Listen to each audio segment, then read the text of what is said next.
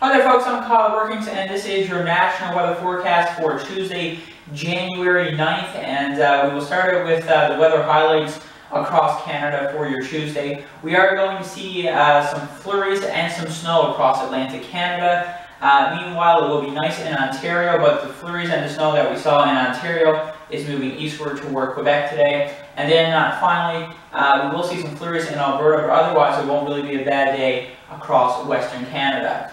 So we will begin with Eastern Canada. We will see some snow today in St. John's and some snow in Gander as well. By the time we get to the west coast of Newfoundland, it will likely be just some flurries.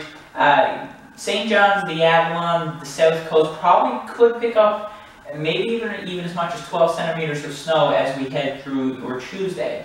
And then across the Maritimes, a chance of some flurries or rain showers, depending on where you are, and we will see some flurries in Labrador City.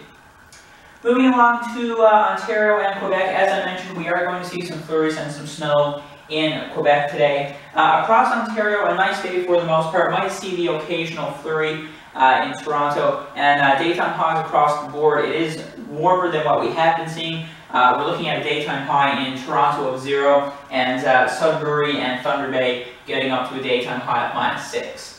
And then finally, moving on to the western half of Canada, we are going to see a mix of sun and clouds today in Winnipeg. Sunny skies up toward Churchill, and across northern Saskatchewan and Alberta, we are going to see some snow today, getting up to a daytime high in Edmonton of -12. And then finally for British Columbia, there is a chance of some flurries for Prince George, and it will be cloudy for the southeastern coast, including Victoria and Vancouver. And that is your national weather picture for your Tuesday. You can head on over to wxcenter.ca and get your latest weather information.